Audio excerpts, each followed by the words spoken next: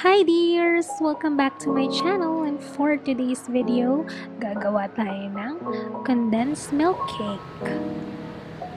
This can be your gift sa inyong moms sa Mother's Day. So let's just separate yung egg yolks and egg whites, and for this recipe, I'll be using 5 small eggs. Pero if you have large eggs, you can just use 4 eggs.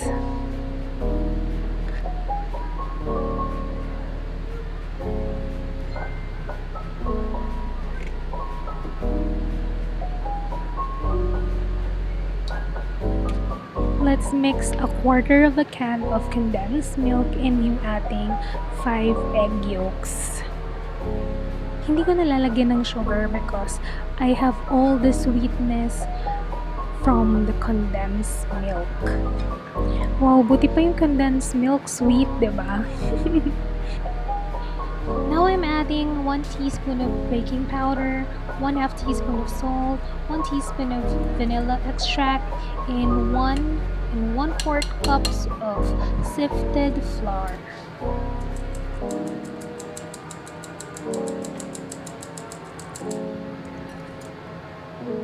Mix lang natin ng konti dahil may idaragdag pa tayong ingredients.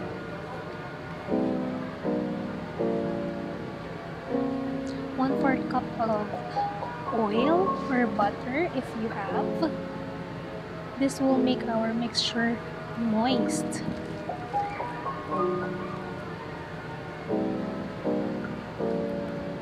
At this point, I can see na medyo makapal yung ating cake mixture. That's why I'm gonna be adding milk. Yung milk, it depends on how thick or how thin you want your cake mix to be. And for this one, I just add a 1/2 cup of milk.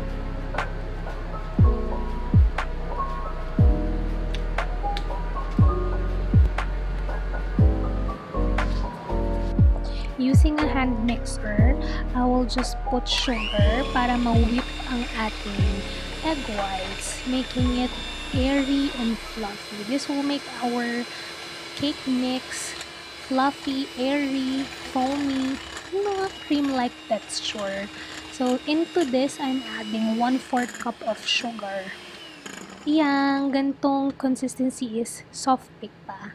Kailangan natin is yung stiff peaks. Yan, yung ganyan, pwede na yan.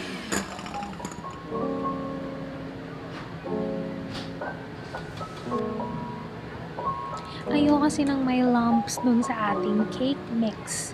Kaya, i-strain ko lang siya ng saglit.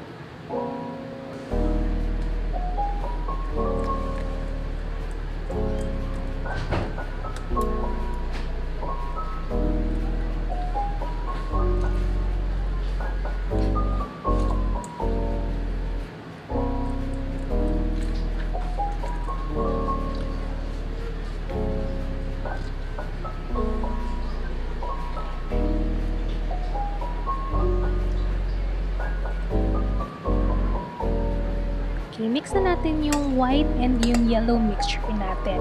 Again, yung white mixture natin magpapa-fluffy sa ating cake. Dahil gumamit tayo ng condensed milk, medyo magiging dense yung ating butter. And yung white mixture yung magpapa-neutralize nung ating cake.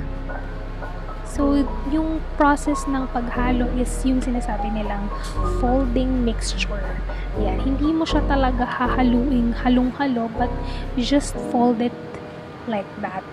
Ayan guys, tingnan nyo na lang.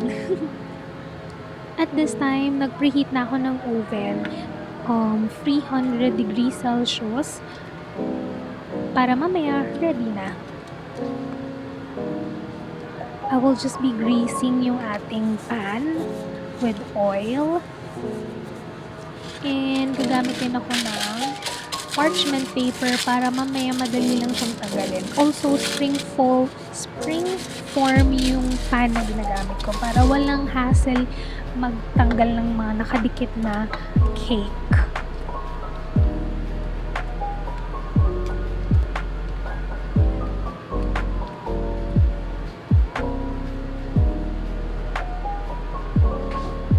Hindi ako galit, pero itap-tap lang natin siya para walang bubbles yung ating cake mixture bago natin i-bake.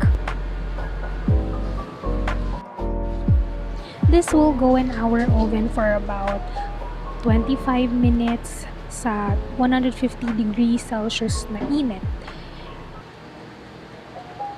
Meron din akong nilagay na hot water doon sa tabi para hindi masyadong dry yung ating pagkaluto ng ating cake. Ayan guys, nakaka-excite, luto na siya. And let's just check kung talagang luto na siya sa loob. If it comes clean, katulad niyan, walang sumama, ibig sabihin luto na yan.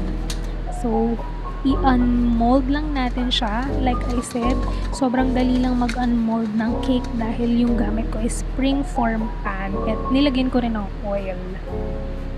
Guys, nakikita nyo ba yung nakikita ko? This is the first time na gumawa ako ng chiffon cake and I'm so proud of myself kasi it's so perfect. Ibig sabihin, kaya nyo rin gawin dahil madali lang. Gawin nyo to for your mom kasi bukas ay Mother's Day na. Matutuwa sila for sure.